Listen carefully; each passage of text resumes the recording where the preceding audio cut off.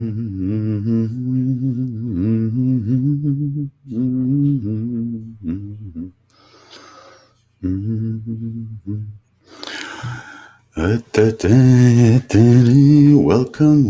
to Abracadabra.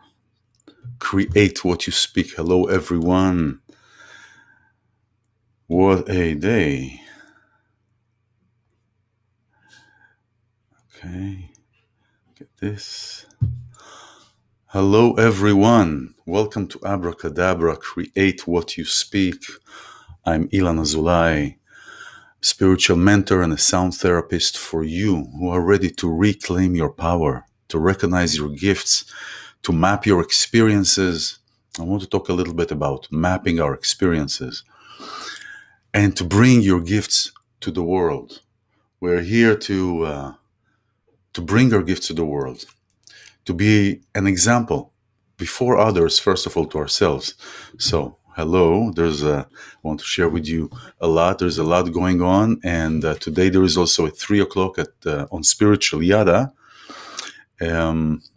We have a wonderful program, and I'll fill you in on that. הריני מקבל על עצמי את מצוות עשה של ואהבת לרעך כמוך. I hereby accept on myself the due commandment or the utterance of love your neighbor, your friend, your partner, your gardener in the same way that you express love to yourself. And I want to touch about that a little bit, about this utterance, this prayer, this intention. I'll wait until a couple more are coming in. And if you have anything you want to share, any questions, anything you want to write, you can just write it down on the notes, and hopefully I'll see it. It's a new way I'm doing this broadcast, and so once a month I will come up here and share with you thoughts, experiences, realizations, ways to map our experience. So every experience that I go through, every experience that we go through is another opportunity to add to our arsenal, if you will. All right, but I don't know about the word arsenal. It feels arsenal feels like if you're going to war, and we don't have to go to war we don't have to suffer to understand. We don't have to suffer to come to a realization. We don't have to suffer to exist. There is this old sentence. I know the generation of my parents believe that if you suffer, you exist, and it's not necessarily true. Today, I want to talk about 3 things: about sound, our vibration. The main points: sound, our vibration, leadership, and choice. And I've touched about it on Friday talk about leadership and choice. First, I want to go over the first utterance, the promise, the intention. So everything comes from an intention. Starts with a thought. We have a perception, then we start believing things. And so where does our intention come? And that ties into our third point of choice. But in the sentence of ואהבת לרעך כמוך, what I understood, the first thing is that first point is ourselves. How do we look at ourselves? ואהבת לרעך כמוך, as you express love to yourself. So the source first starts with yourself, starts coming from our place of inhabiting. What place we're inhabiting within ourselves when we talk to one another, when we talk to ourselves. There is a he who fears, he shall suffer, or he suffers what he exactly. Thank you, Julie. It's just it brings so many points. The suffering itself, or the point, or the point that we're trying to overcome. Many times we have a fear of overcoming something. Like sometimes when I come on the radio or come on the webcast here, it is I have these butterflies and this No, maybe I should do a rerun or something, or see what guests I have coming in. But it's these butterflies that make it everything worthwhile. And so many times it's the thought of what we want to do that is more debilitating than that which we want to do to begin with. And so pay attention to yourself. Pay attention to something that you really wanted to do. Like you wanted to go out, you wanted to show your gift. You're painting and you're going out and you want to show your first drawing, right? Or you want to show your art. You want to show something that you're doing. I remember my first time, it was horrifying. It was,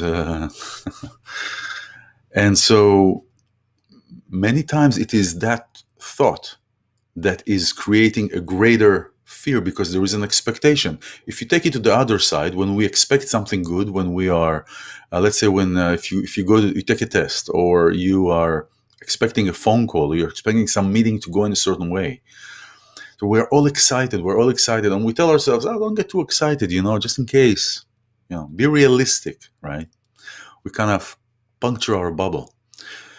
So what happens sometimes, we get disappointed because we expect. So we expect, we get our hopes to a level of bubbling, and then somebody turns the fire off. So it's the same way on the other end. When we are fearing, when I fear on going somewhere, when I fear of trying something, so I will have this, well, in the past, I would have more of that, where I can recognize, I can see it as a movie, and do an exercise when you are in this place, because the thoughts are not us. The thoughts are our thoughts, but they're not us. So, this place of fearing what may come, fearing what may happen, is greater many times than the issue itself. So, ve'ahavta l'reacha kamocha. First, looking at ourselves. How do we talk to ourselves? So there is this Japanese professor, Masuro Imoto, and he did a famous water experience. He wanted to prove that water has memory. And so he took two groups of water and then froze them, and then the particles. And then what he did, he put the two groups of water with two groups of people. The first group of people talked nice words of encouragement to the water, to this amount of water. And then the next group in the other room just talked negative. So the first group would say how great you are, I love you, you're great, just like if you're talking to a person and you're encouraging the person. And the second group really talked negatively. You're nothing, is just demeaning and all this kind of stuff. And the interesting thing that happened is that the first group responded by shaping its particles to a beautiful geometrical shapes. Just I will put the link afterwards, the link to that research, so you can take a look. And the other group turned into just a brown splat, like dark matter. Really wasn't anything pleasant to look at. So think about that. So he was claiming basically that water has memory. Think about that. If we're more than 90% water, and we talk to ourselves the way that we talk to ourselves many times, especially when we are anxious about something, or we have some kind of an argument with a partner, or something at work didn't work right, or this pressure of the coronic era, as I call it, has an effect. There's an effect. We work with food, with whatever that is. So how do we talk with ourselves, to ourselves? So ve'ahavta l'reacha kamocha has a very core intention to first of all focus on the place that we inhabit. And that goes to everything, not just how we talk to ourselves, but what choices we make. What choices we make when we inhabit a certain place.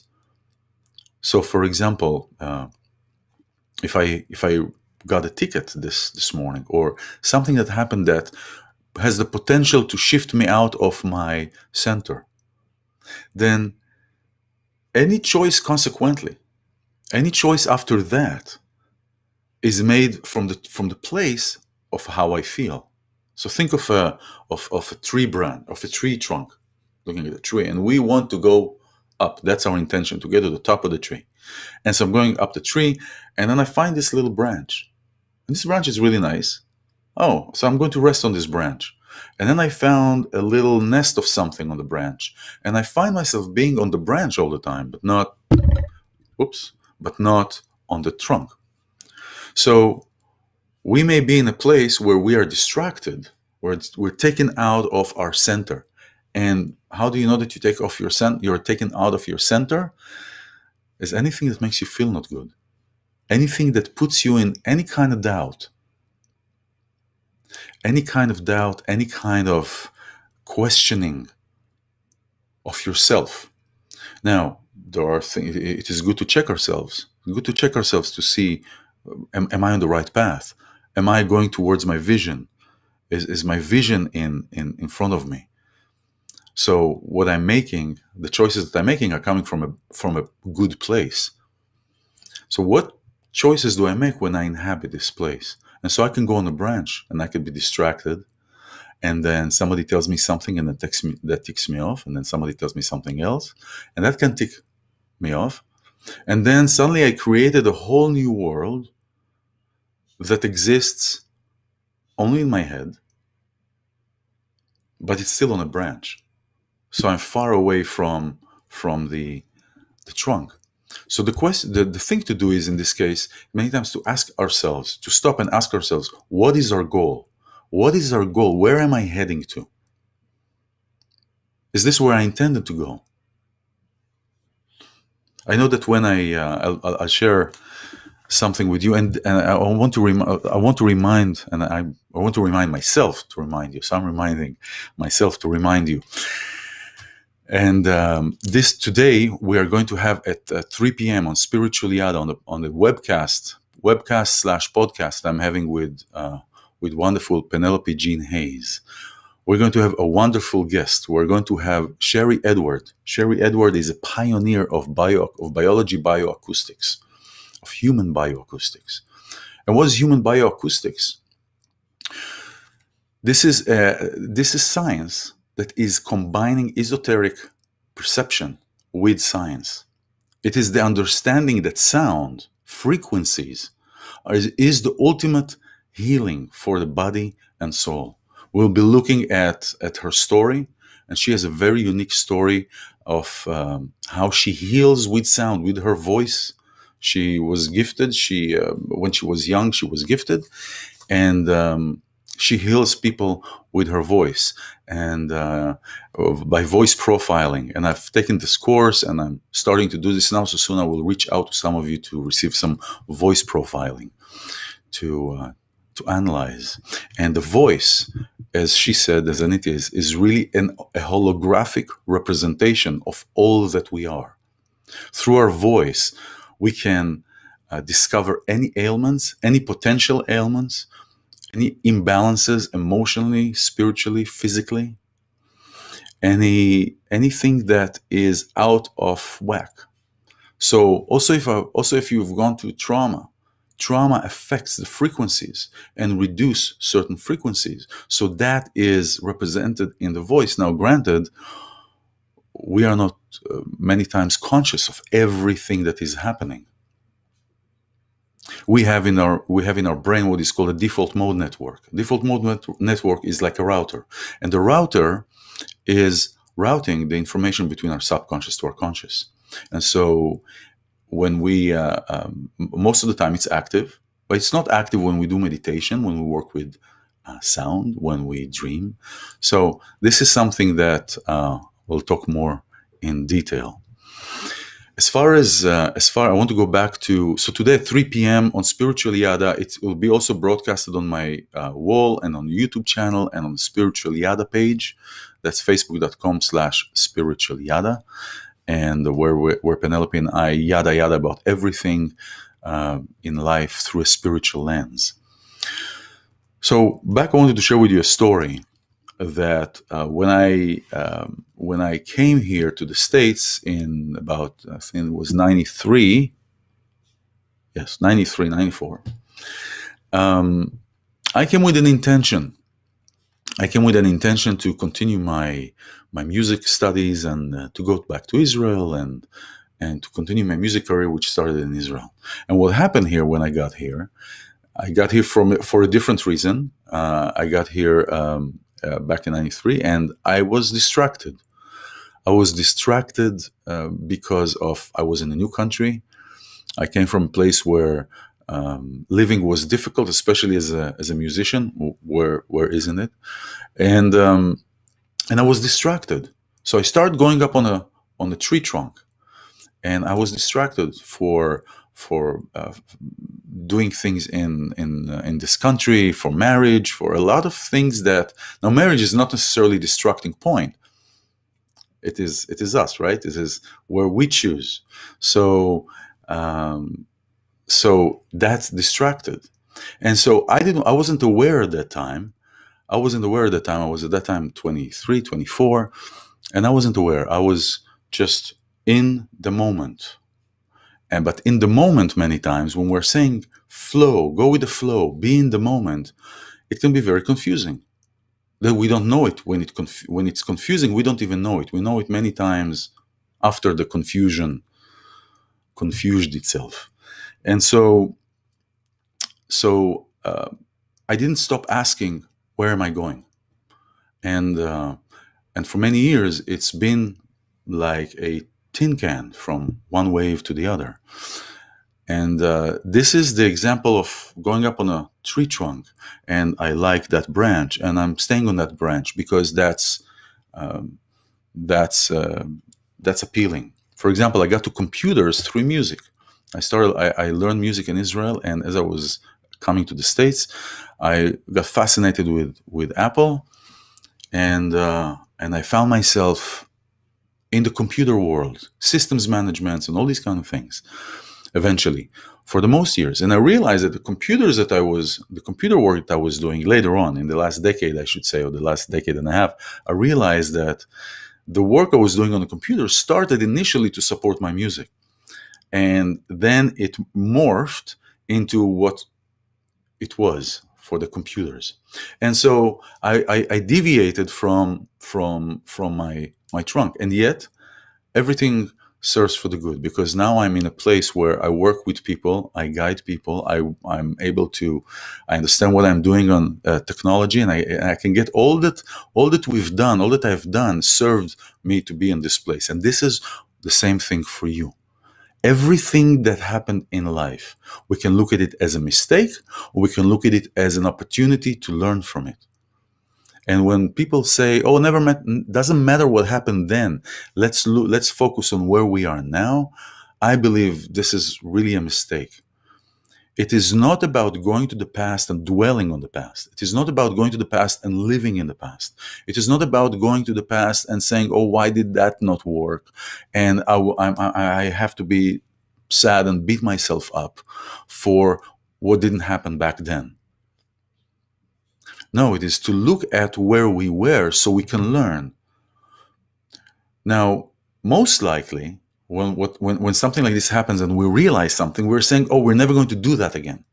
Well, of course, that particular thing you'll never go to do again. It's like a lightning doesn't hit twice at the same place, right? So, granted, but it's not about learning why, like that you did this and now you don't want to do that. It is the question of why did we do what we did? And in the reality, at the end of the story, of whatever story we are telling ourselves, at the end of the story, when we have a result, we say, "Oh, well, the why really didn't matter. It didn't matter because the result is here." However, it does matter if we want to learn. I mean, we're going to when we go to study, we study history. We study what happened in history. We try to learn from history. Sometimes it works, sometimes it doesn't work. But we try to learn from history. We look at situations and we say, "Oh, they did this. This is why the empires fell. This is why all these kinds are failing. All these things are failing." So it is important to go back and to look at why we chose what we chose. Not why we chose that particular matter, but what place we inhabited within ourselves when we made a choice. And then we can understand how we practiced Ve'ahavta l'reacha kamocha. So that all ties into the same sentence, but to the same utterance, but it also touches on the topics of leadership, of choice, sound. Sound is a building block. Our body, our soul, our body has all that it needs to heal itself. Everything. And things will start coming up in the next few weeks, and we'll see, because we are going through a significant, a massive, significant change in global perception, in personal perception, and so we are here to implement that. First, to understand that and implement that. So all these, so sound is a building block. Everything is in sound. Everything is in our voice. This is also what is differentiating us between the animal kingdom. We are above the animal kingdom by one thing: by speech, by the power of our words, because the power of our words have the intentions tied into them. And when we speak our frequency, when we speak our voice, it is important also to hear it back. Why is this Abracadabra? Why is this program called Abracadabra? You know what? This came to me it just came to me, and it was so clear to me that this is what it is, because Abracadabra, if you didn't know, in Aramaic, means literally I create as I speak. So what do we create? What place within ourselves do we inhabit to create that which we want to create? Now, does it mean that we get every time what we want? Probably not. And so the question is, well, so what's the point? Well, what's the point is that many times what we want is not good for us. And many times what we want is not in our energy field. And so if we're not creating something, it's possible that we are not in that frequency. In that frequency to create something, to augment something, to change something. And so when we are in the right frequency, we start seeing things happening. So when I started with this program about 3 years ago, 2.5, 3 years ago, it was about creating and creating an environment, creating a breeding ground for what I want to manifest, be manifested. I'll give you another example. When I started, I have a tea line called High Tea, and you will hear about it a little bit more in the coming weeks. And when I was in Boston, and I was in one of my darkest times, and I knew what I wanted. I came up with a formula of creating the tea from the plants and herbs, and it's a heart opening. But we'll talk about the tea another time. I wanted to create that tea and to seal the bag and everything. And one guy on the left or right told me, "Oh, come on, iLan, don't do that. What are you going to do that? Who's going to buy from you? What's going to buy from you? You're going to make a bag, so you're a little guy in Boston, and when you create a tea." And then the other self told me, "What are you talking about? Just create. Just do something that will give the universe, will give God the opportunity to give you."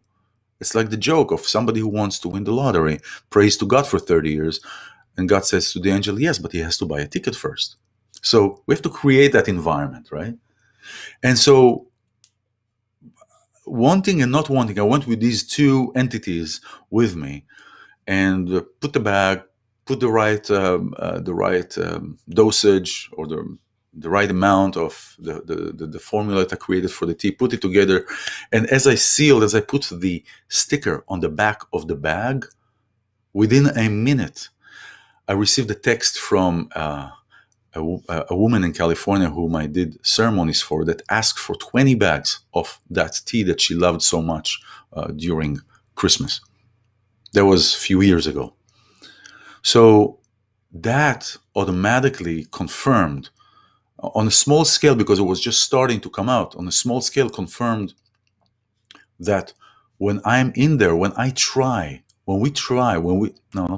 we do, because try is really the negative, but when we do something, also if you don't want to do something, to do it, to give the opportunity, for creation, to give ourselves the breeding ground so we can create, so we can make, so we can enjoy our creation.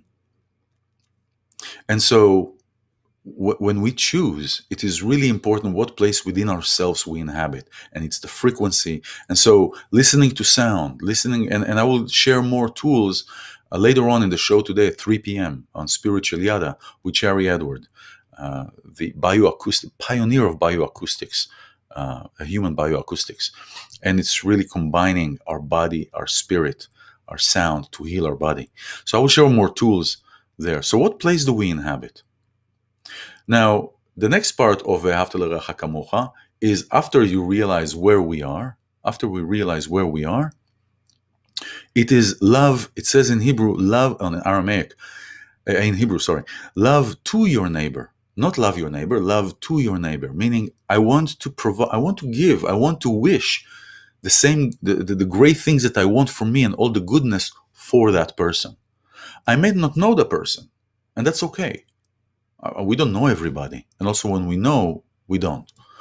So, but nevertheless, the intention of having the goodness for somebody else, and it is hard when we are in a place that is a little down, that we had a rough week. It's a constant effort to go out of our place when somebody tells us something good about themselves, to be happy for them, to be happy that it's for them, not why is it for them and not me? Why is it for them and why does this person have this and I don't have this? Well, because each one of us comes with a box of crayons, different box of crayons to this world. Each one of us comes with a different canvas.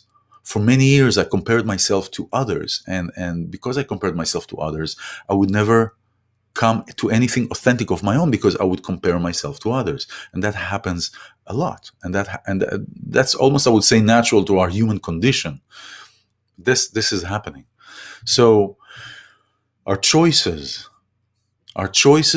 come from the place that we inhabit. When somebody is talking about free choice, do we have a free choice? Do we not have a free choice? Here's how I look at it. When we make a choice, when we take a left turn on the road, this road is going to lead us somewhere. Right? This road is going to lead us. It could be a blocked road. It could be a road that turns around. It could be a cul-de-sac, whatever that is. When we make a right turn, we can go right, but that road is predetermined. It has a purpose. It has an intent. Now, within that road, you could have other turns. But to get to these other turns, you need to take that particular road. So whatever choice we're making, that is where we make the choice. When we decide where to turn, and where to go, that is where our choice is made. And the choices are made based on where we are within ourselves, what place within ourselves we inhabit. So if I am adventurous, if I feel good and I feel good about myself, I feel good about what is happening. You know what? I'm driving today. I want to be adventurous. I want to just, right? So I'm going to a place where it's not written on the map. I don't know where it's going to be. I don't know where it's going to lead me, but I'm going to take this road. So the choice is done on the level of before we enter a decision, before we enter a place, before we are making something out of where we are. And it affects, and what is affecting is where we are. And the sound and the voice is reflecting. It's a hologram. It's a holographic representation. And so, yes, there we go. So now, in the same token, we all have drawers. We all have closets. We all have drawers, and we put all our places that we don't want to go to, maybe times our shadows or places that we don't want to go to. We put them in these drawers. We put them in these closets, and many times when we want to be comforted, if it's a shadow, usually we don't want to bring it up. We don't want to bring it up. We don't want to talk about it with somebody else. We keep it in the closet, right? So what happens when we go there? What happens when we go to these closets? Many times we go to these closets either to judge ourselves, or to be comforted.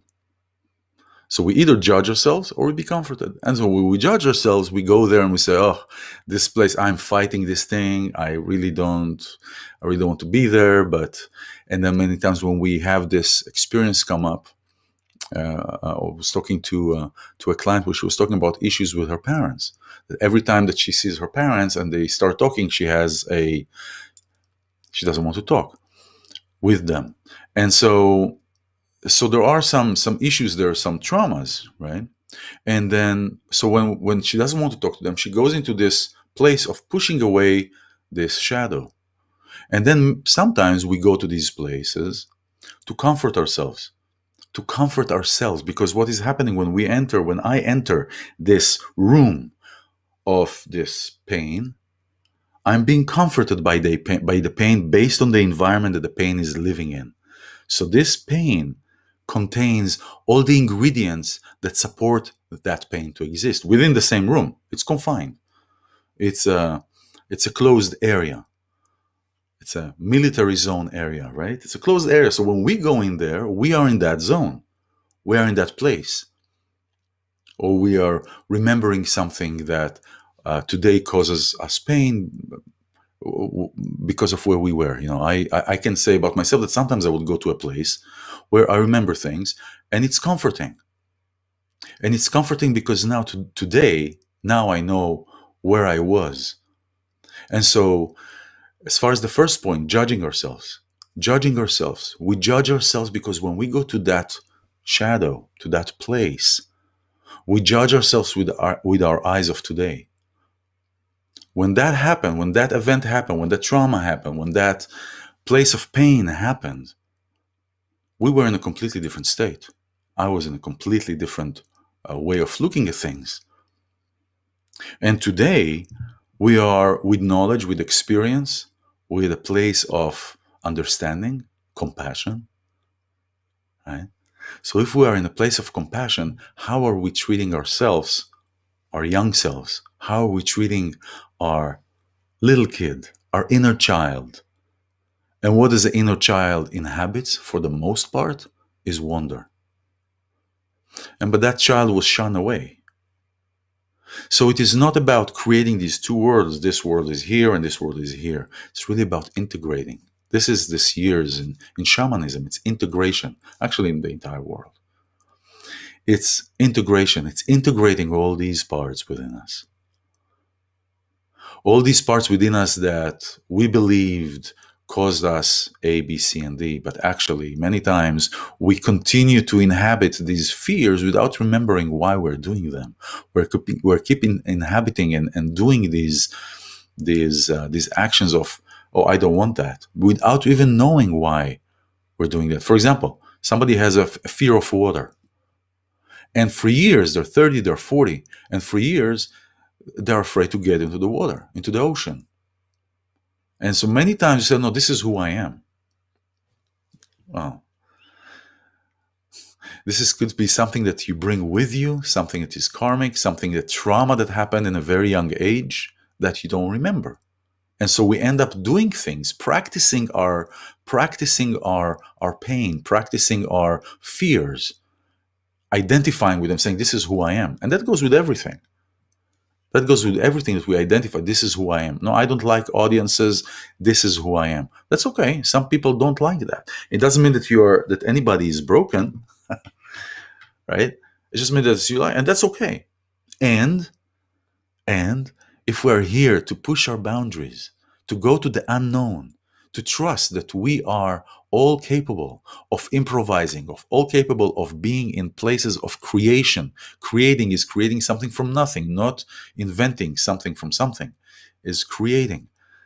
And so we are capable of creating, we are capable of singing, of making music, of acting, of painting. We just do that. And so it's integrating all these places. And the integration can happen when we look at ourselves 5 years ago with the understanding of where I was 5 years ago. Taking the responsibility of that, of my part in this in that particular instant or whatever instances there are, taking the responsibility, seeing if there were any people that were affected or paying. Well, most likely there are people that are affected almost every time. And we are people too. But I'm talking about others, people that are affected by our action.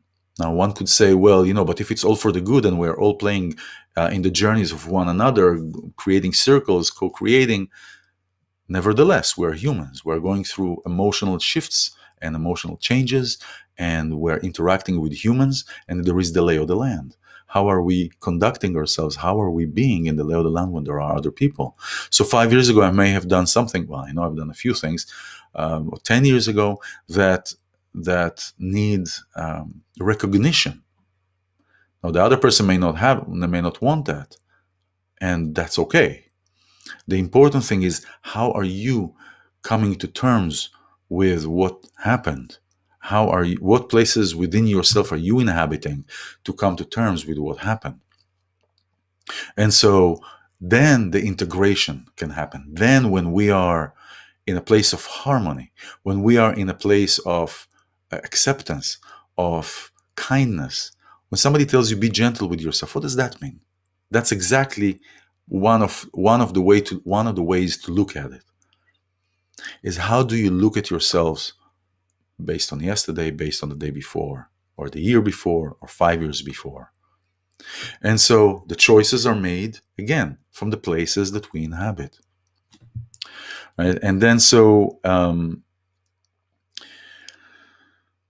and then the leadership, right? Leadership. So how is a leadership being defined here? And I'm not talking only about leadership to the world, although we definitely need those kind of leaders with high morals in this world. I believe that everything needs to be ripped out from the root, from the source of it. And we talk about it a little bit about in the sound program, Spiritual Yada, at 3 p.m. today, Pacific time. What places do we inhabit? We have leaders today that are not operating from, and there are 3 challenges for leaders, right? And this is something that reflects also on us when we are in connection with other person. Our ability to listen to somebody else, our ability to shift ourselves depends on the lay of the land, right? And if something is changing, like the Quranic era, this changed our entire life as we know it, right? We're into something else. And the third one is the ability and the capacity to admit when we're wrong. So 3 things, the leadership challenges. Can we listen to somebody else? Our ability to listen, our ability to shift and to change to be dynamic based on what is happening around. Doesn't mean to lose yourself. It means to adjust the way that we do things in order to achieve what we want. So maybe now we have to do something different. If there was one tool to do a job or to get myself, like acting, for example, or any other field for that matter, in this time, in this Quranic era, is very difficult because we are made out of, in our DNA, is to be connected, is to be belonged, is to be loved, is to be seen. And so when we don't have this connection, this physical connection, first of all, we understand how important that is. But how do we reinvent ourselves to create an environment where we're still accessible, where we still can be of service, when we still can connect with other people? How do we build and create relationships in this kind of times? So the ability to shift, not just to the world, but to somebody else and to myself. And can I admit mistakes?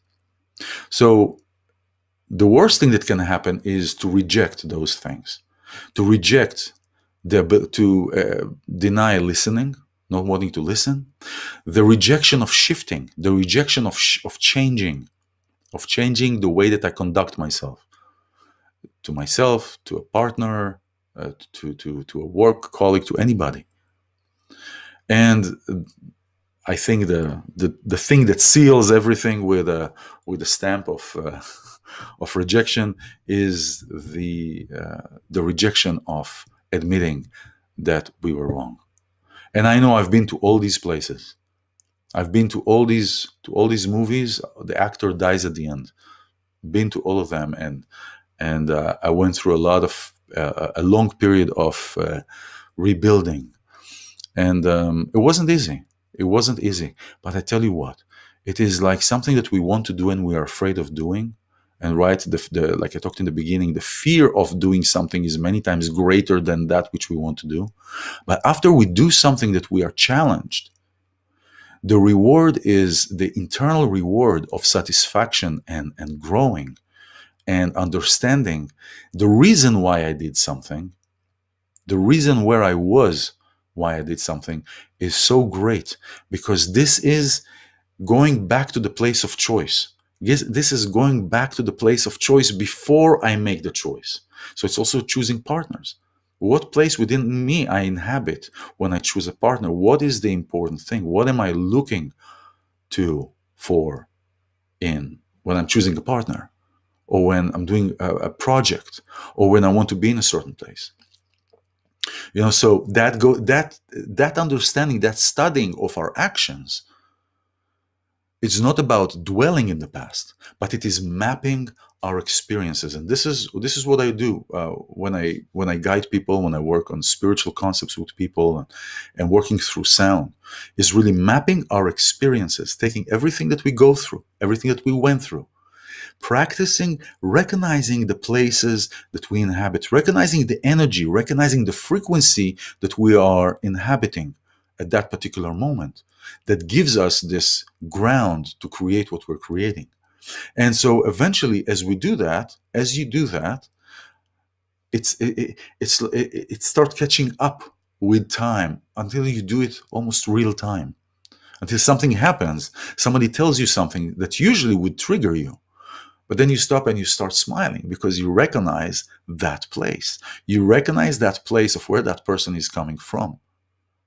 And so you drive in the road, and if you have road rage, you would be upset with anybody who cuts you, anybody who is just swirling the road and going and crazy. Well, they don't know you, right? They never met you.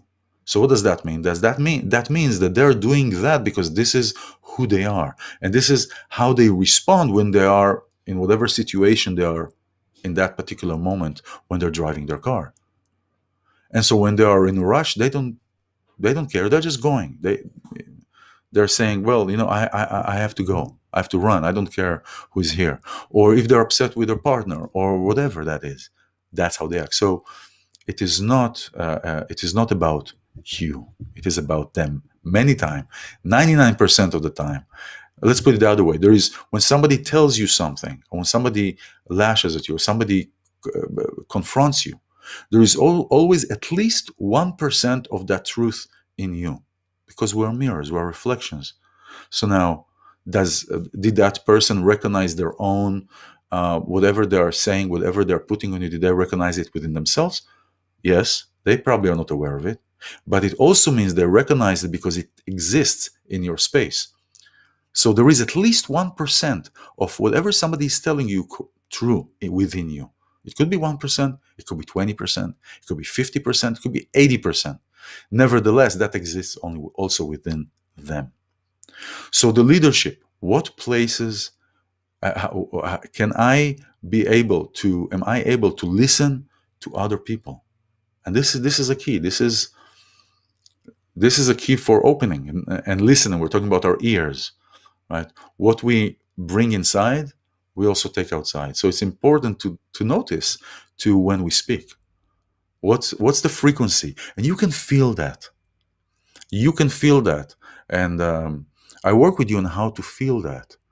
You can feel that vibration when your voice is right at the right time, at the right frequency. You feel it resonating within your body.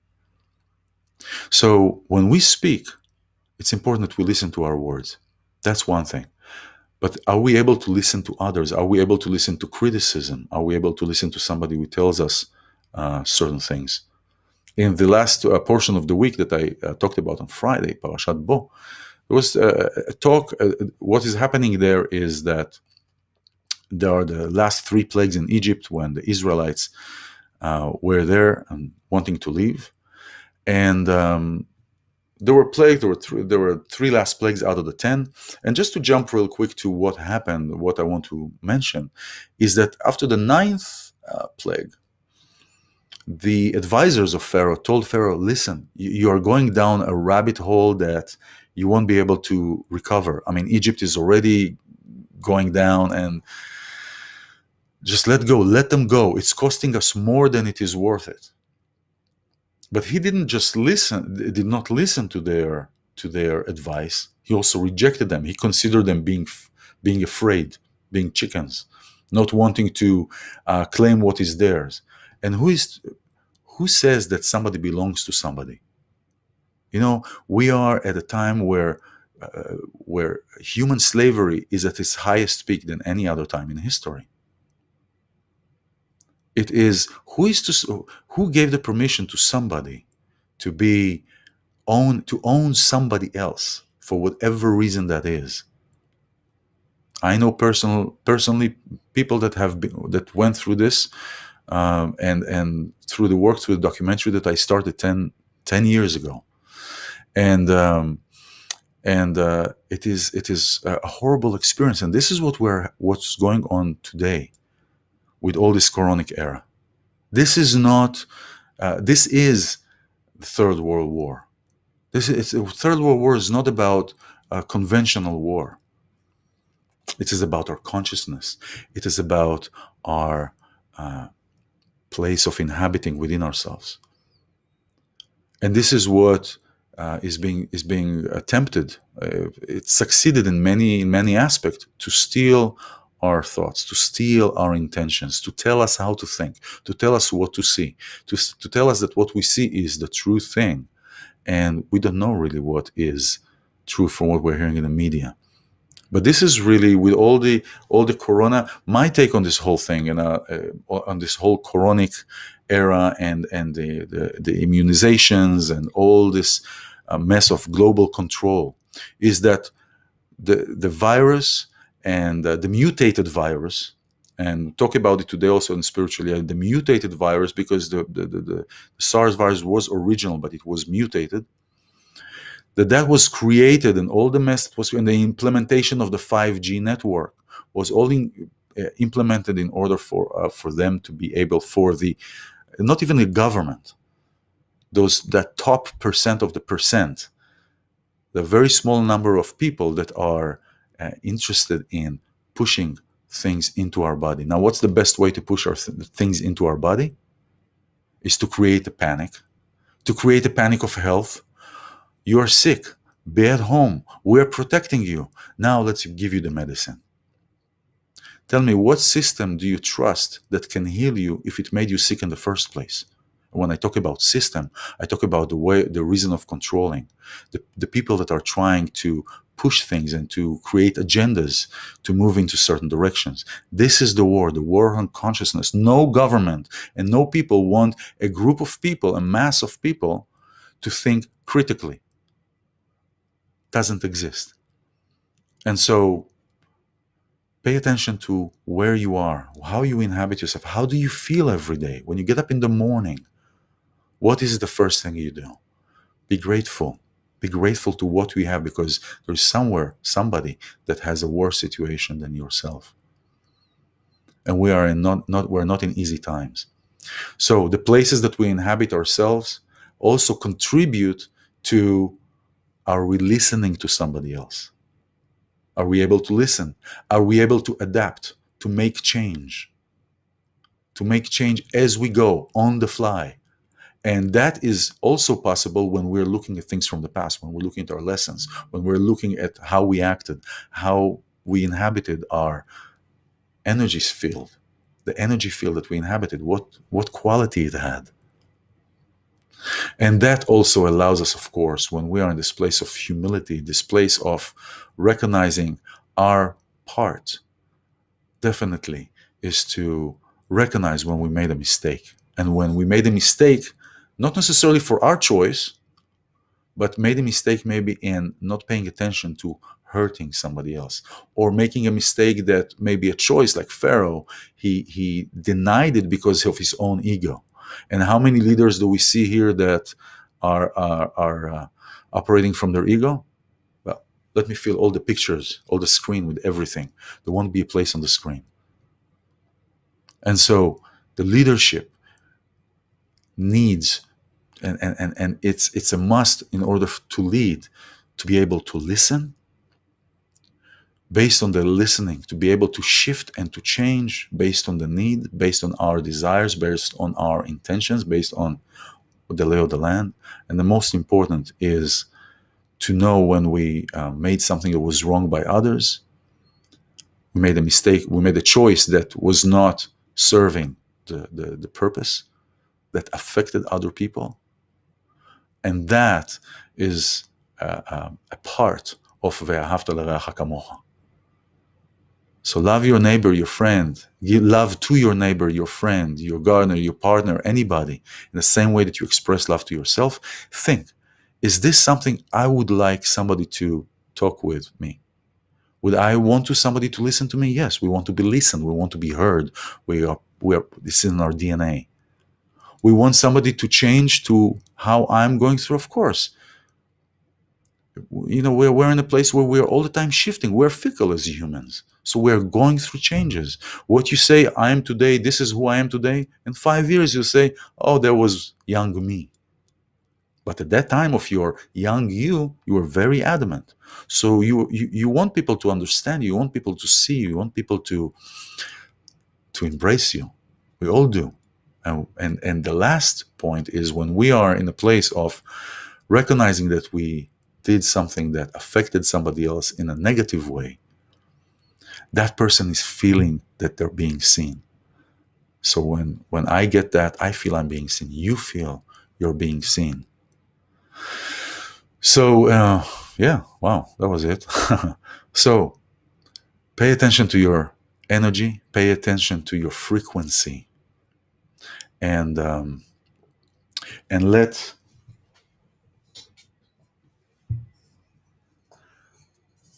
let us go with an intention of clarity. This is the ball, sound ball of our crown chakra.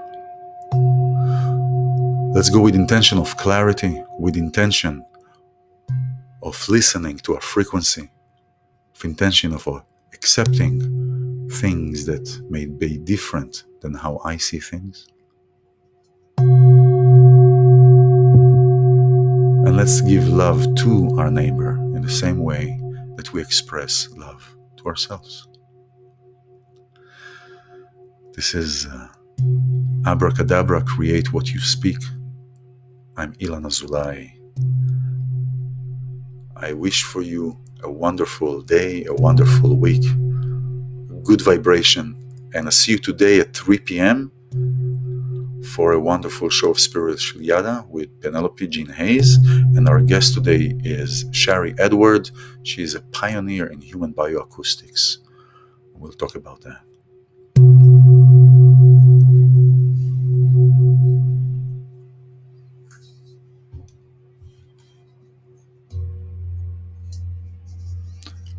Have a wonderful, wonderful week.